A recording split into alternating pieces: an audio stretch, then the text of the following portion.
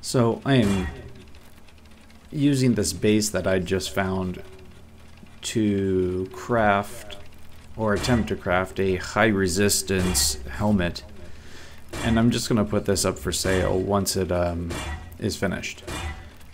And I'm looking for triple resistances.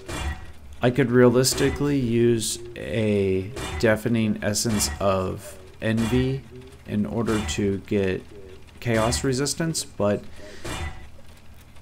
honestly, as long as I hit triple resistance, a helmet like this can be used to support almost any build that's using armor and energy shield. Any of these bases can be acquired for about 20 to 30 chaos earlier on in the league, after say the first couple days. And later in the league, these are cheap, between 5 to 10 chaos.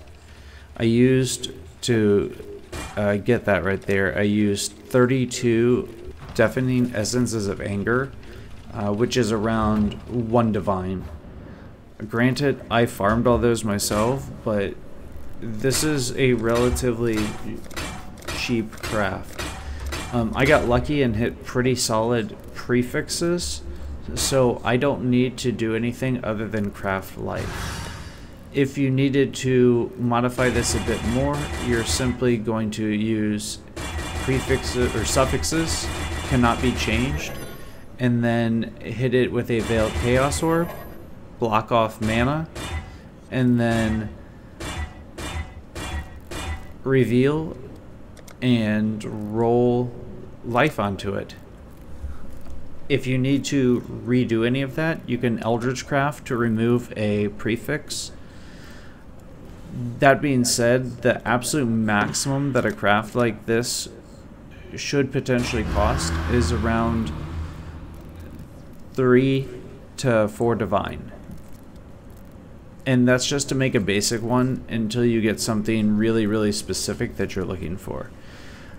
This took me about 3 minutes, which is roughly the length of this video, to craft.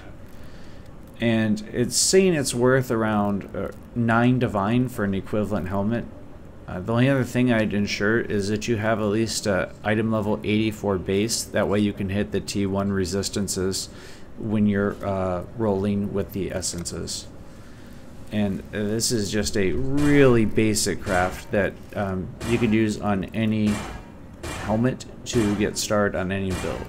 3 divine isn't overly bad, and then you can always resell this later.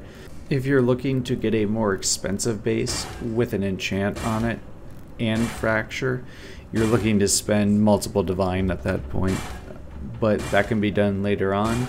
You can always also pay a lab runner to put this, or run lab yourself.